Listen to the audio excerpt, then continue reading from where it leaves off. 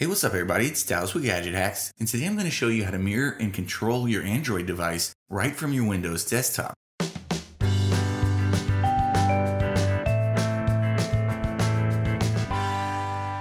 Now picture this, you sit down at your desk to work and you plug your phone into your computer so it can charge.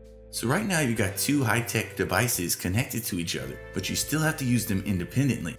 The next time you get a text, you got to pick up your phone to respond, then switch back to the mouse and keyboard to continue your work. That's not the way it should be though. The two devices should work together hand in hand, and you as the user shouldn't have to do all that juggling. Well, with a new app called APowerMirror, this is actually possible and it's incredibly easy to set up. The first thing you'll need to do is enable developer options on your phone or tablet, then turn on the USB debugging feature that you'll find in that same menu. To do that, just head to About Phone and Settings, then scroll down and tap the build number entry 7 times in rapid succession. That'll enable the hidden developer options menu, so back out one level, then head in there to enable USB debugging. Once you've done that, just head to the Play Store and install APowerMirror, which is all one word. From there, the rest of the work will be done on your Windows PC, so let's head over there.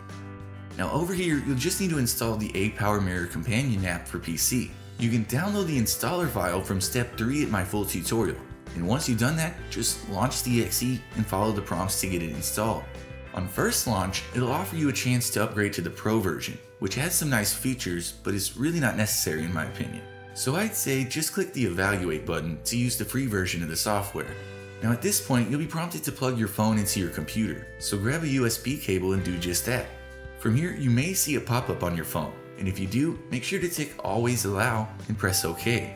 Starting right now, you'll be able to fully control your Android device using the mouse and keyboard on your PC. If you have on-screen navigation buttons, you can just click those with the mouse, or if not, the desktop window frame has its own set of buttons you can use. But basically, it's an intuitive experience, so you can click around the screen here just like if you were holding your phone. There's even handy buttons for taking screenshots and recording the screen. Plus, you can rotate the phone into landscape mode and the window will respond in kind. But for the full breakdown, be sure to check out my article over on GadgetHacks.com. And as always, we'd appreciate it if you would like and comment on this video and subscribe to our channel. So we'll see you again next time folks, but until then, happy gadget hacking.